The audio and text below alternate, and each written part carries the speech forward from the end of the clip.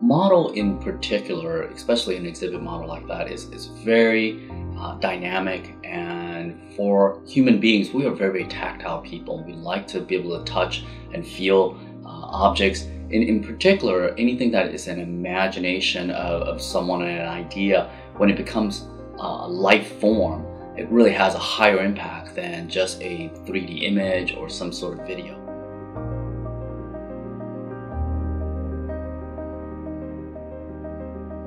And once it was unveiled, all the wows and the incredible, amazing words that were given was really a testament of how great a product is as it's being unveiled for ANA as well as Disney and Lucasfilm.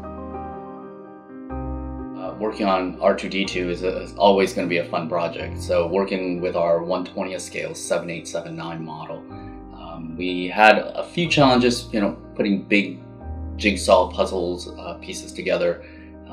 Require a lot of thinking. Working with a great talented team made it fun, and we were just really thrilled to be able to be part of it.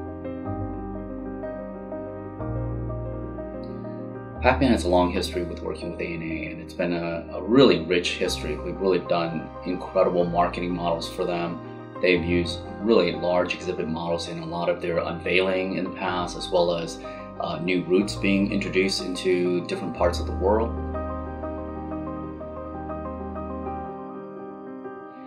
Having a model there really stroked the imagination that flying is fun again.